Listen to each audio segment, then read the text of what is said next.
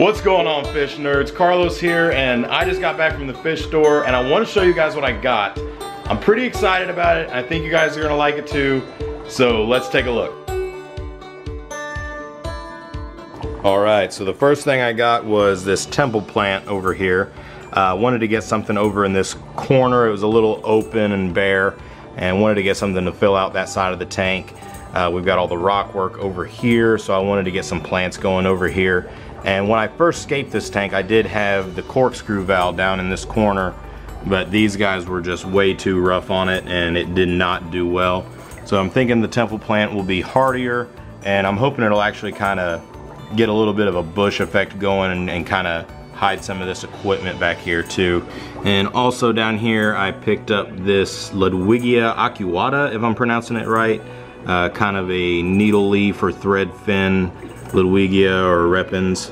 And what I've read about this, it does well with moderate light. I'm hoping this Stingray on the 30 tall will be enough for it. If not, I did put some in the 55 gallon with the T5s. Just in case this doesn't do well. Hopefully what I put in that tank will do well, but I'm really hoping it does. It's a really nice looking plant. I also picked up this piece of driftwood for scaping this tank, but that will be a later video, so subscribe if you're not already so you don't miss that. We're gonna be setting this up for shrimp. Alright, and what you guys are really here for, the fish I got. I brought home some exclamation point rasboras. Check these guys out. These guys are really similar to the chili rasboras in that they are just a small little tiny dwarf species. This is about as big as they're gonna get. But you'll see they've got that line down their body and then that spot on their tail. That's why they call them the exclamation point rasboras. Really cool little fish. I've been waiting on my LFS to get these guys back in stock so that I could get them in this tank. I think they'll look really neat with all this rock work. It's just a tiny little nano species swimming around. Mild concern about the crayfish, but I think they should be fine. These crayfish are pretty lumbering and slow. These guys are quick and darty and should get along just fine. And the crayfish haven't even tried to bother the bristlenose. There she is hanging out down there on her rock. She's always either on that rock or on that rock. But I am really excited about these guys. For comparison, if I can get to focus on them, there we go. For comparison on how small these are full grown. These are babies and not much smaller. So really neat little fish. Alright, I'm gonna get these plants planted and I'm gonna get these guys turned loose in the tank, and I will check in with you guys in a minute. Alright, so here we are. Got the temple plant planted back here, and I'm not gonna lie guys, I am really happy with the way this looks. So now at this point it's rising up on both corners of the tank, rocks on one side and plants on the other side. I think this fills this out really nice. I think it looks really good. And these guys are getting all camera shy and spooked right now. They got really spooked when I was in there planting the plant, but they'd got to where they were, you know, getting back out and about, but I think I just spooked them coming up with the camera. But it looks like they may also be hunting snails too. But I think it looks great in here. Also got the featherfin Ludwigia planted up here. I went with planting it down at the corner, kind of the base of the rock work, so that way it's kind of a differentiator.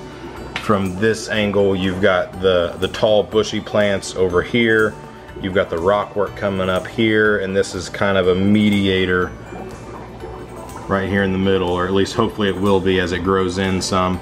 And if it looks sparse, that's because I did only plant one bunch. I bought 3.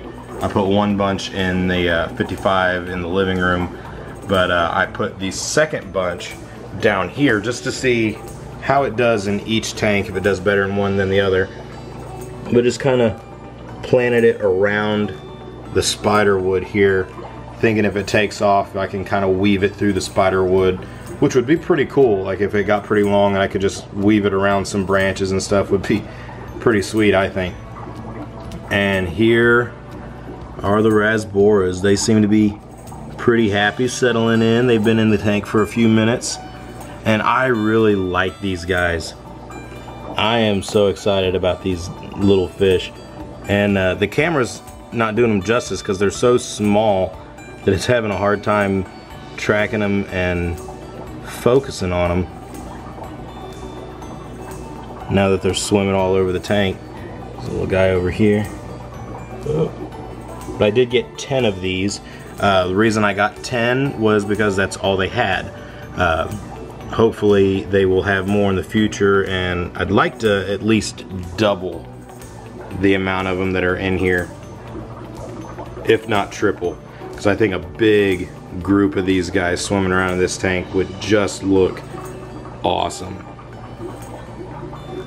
But really excited about these guys. Something else I'm wanting to do now that they're in there, I'm realizing that this clear background where I can look straight through the drywall back there is not the best for viewing these guys. So I think what I want to do is get like some black poster board or something like that and get a black background on the back of this tank so these guys will pop out in front of that black background. So I haven't fed these guys yet, so let me throw some food in there and we'll see what happens with that.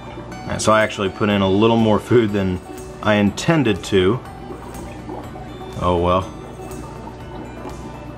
But they seem to be pretty happy about it.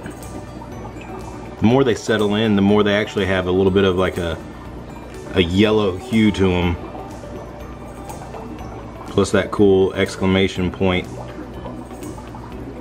pattern they've got. Really neat little fish. Alright guys, so let me know what you think of these fish. These are by far the tiniest adult fish I have ever owned, and maybe about the tiniest adult fish you can own. They're about the size of the brigittae rasboras, the chili rasboras. So definitely a tiny little fish, very cool little nano fish, and I'm totally excited. Also, even though it is currently, when I am recording this, Tuesday evening, by the time you guys see this video, it'll be Friday, and I will be at the Aquatic Experience. So be watching for more content about that. And of course, I'm gonna be meeting all kinds of people. All your favorite YouTubers are gonna be there. Aquarium Co-op's gonna be there. The King of DIY is gonna be there. Dustin's Fish Tanks, Flip Aquatics, Lup Diesel, and many, many, many more are gonna be there. I am totally stoked and excited to meet everybody. Bob Steenfott, LR Bretts, just the list goes on and on and on of all the people that are gonna be there. And to me, that's gonna be the most exciting part, is just getting to meet everybody in person. So really looking forward to the Aquatic Experience, but definitely be watching for videos about that coming up in the future. With that said, I hope you like this video, even though it felt a little bit different to me. It didn't feel like one of my typical videos, but I hope you liked it. And if you didn't, just come back again next week, because I'm gonna have a whole lot of other stuff coming your way. But for now, thank you guys so much for watching. You guys are awesome. God bless you, fish nerds. I'll see you next time.